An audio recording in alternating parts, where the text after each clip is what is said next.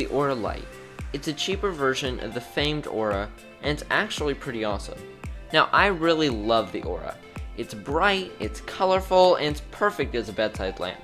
I love the effects that it can do, and I love that it has Wi-Fi.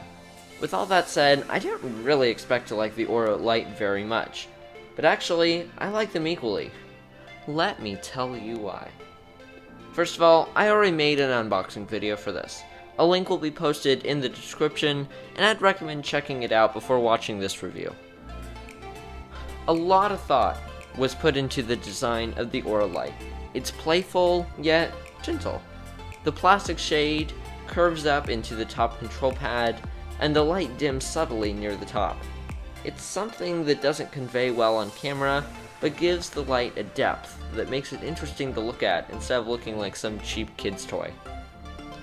Let's take a look at the features that you're getting at this price point. It's RGB WW, so you get a full rainbow, as well as bright, high-quality lights. There's a music mode that flashes to the beat of your jams, and there's a number of scene modes, as well as a DIY option to make your own. Govee quotes the Aura Lite at 350 lumens, which is the same as the Aura. I don't have any way of properly testing that, but it looks about right to my eye. The reds and blues are especially bright, with the greens following closely behind. As for the whites, it's great. Because it uses dedicated white LEDs, the quality of the white is excellent. It doesn't look like those cheap light bulbs that give off a purpley hue when set to white. Nice job, Govee. There are two options for the music mode: Dynamic, which is what you're seeing here, and Calm. I found that the Dynamic mode was a little too aggressive with the flashing, so I left it at Calm for most things, but I found that it worked better on Dynamic for my voice. Unlike the Aura, the microphone for the music mode is on the top of the device, which means that it'll probably be a bit more accurate, as it's less likely to be stuck behind a table with only muffled audio to work with.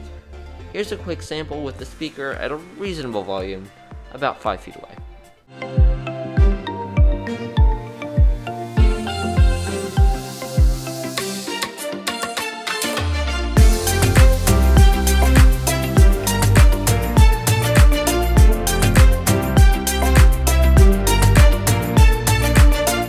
Let's look at the scene modes.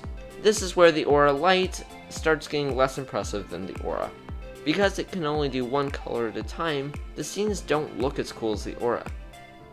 Take Flower Field, for example. On the left, you can see the Aura Lite, and on the right, you can see the Aura. I'll let you make the judgments here. One way that Govee products differentiate themselves from some of the competition is the DIY mode. If there isn't a scene that you like, then you can just make your own. You have the option to select between gradient, breathe, and jumping, and you can set the speed and colors that it uses. If that isn't quite enough customization for you, then you can use the Govee Studio app to pretty much do anything else. I was able to make this cool lighting scene in just about 5 minutes. Now, we talked about using the Govee app to control it, but how else can you control it? If you have an Alexa or Google Home device, then you can use that. You can also use IFTTT or Home Assistant to make fancy automations with it. For example, when me and everyone else in my home leaves the house, Home Assistant will automatically turn everything off. But my favorite method of control is also the simplest. There are 5 capacitive buttons on the top of the device. They're also backlit, which is pretty awesome. When you wake up in the morning, you don't want to fumble with an app to turn on the light or anything like that. You just want a simple way to turn on the light, and these buttons are perfect for that. It's also great if you want to allow other people in your family to use the device. They have all of the control that they need without you needing to share an account or teach them how to use a voice assistant. To wrap things up, let's compare this guy with the Aura. There are 2 major differences: RGBIC and the design of the device. I mentioned this earlier, and used the flower field as an example. The Aura really is just that much better in terms of effects. It's really cool, and it's bound to get some questions at your next family gathering, whenever that happens again. But the Aura Lite has something going for it too. And that's the design. Because they didn't need to worry about the lighting zones looking wonky, Govee opted for a more rounded design with the Aura Lite, and it's an approach that I really like. It looks excellent, especially compared to the more boxy design of the Aura. But which should you get? Well, that's a hard one. I'd first like to mention that Govee products go on sale pretty often, so make sure you check the current prices at the link below before making your decision. If you really like the effects that the Aura provides, I would go for it. It's only 20 bucks more, and the effects are certainly worth the extra cost to some people. If you don't really need all of the effects, and want to go with something that's a bit more budget friendly, then I would take the Aura Lite. All in all, it's up to you.